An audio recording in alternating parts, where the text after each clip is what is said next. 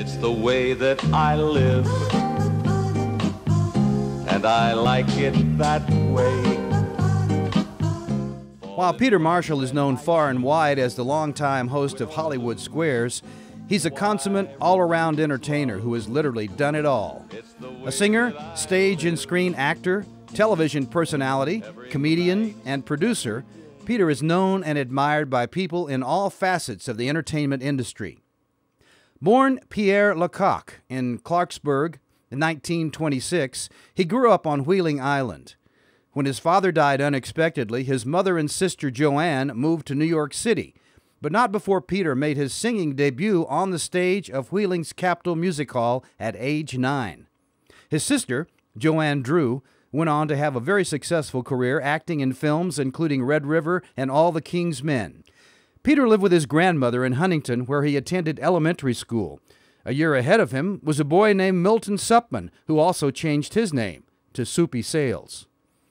When he was 12, Peter joined his mother in New York, and at 15 went on the road as the vocalist with the Bob Chester Band, where he was dubbed the Boy Singer, a name he still uses today. Returning to New York, he hired on as a page for NBC Radio and roomed with bandleader-arranger Neil Hefti.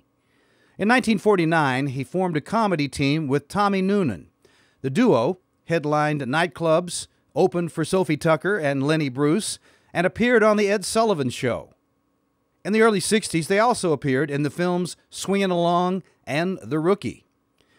Peter went to London to star in the 1961 West End production of the musical Bye Bye Birdie, opposite Chita Rivera, playing the lead character of Albert Peterson.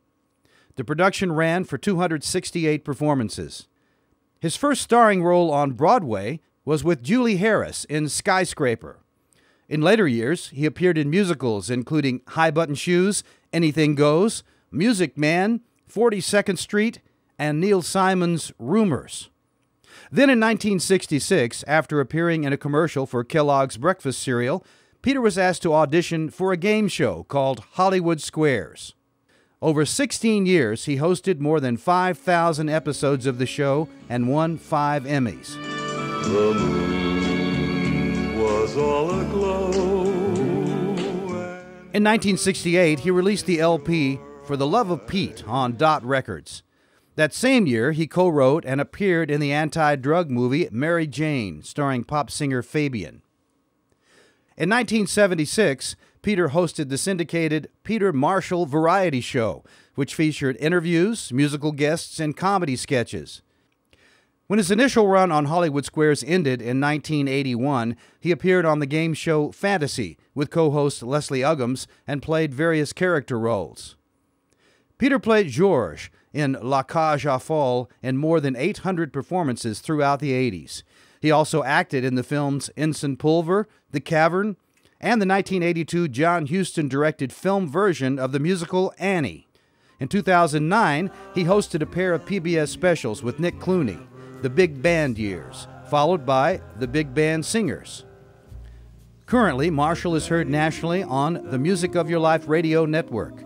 His popular daily show features the music of the big band era and offers his vast insight into that era of music. In 2000, he issued the CD Boy Singer, which featured new arrangements of standards and a 36-piece orchestra. And in 2012, he released Let's Be Frank with a Touch of Tommy, his interpretations of Dorsey Sinatra hits from 1940 through 1943. At 87, Peter is sharp, active, and energetic, and is still hosting and performing in big band shows across the USA. It started all over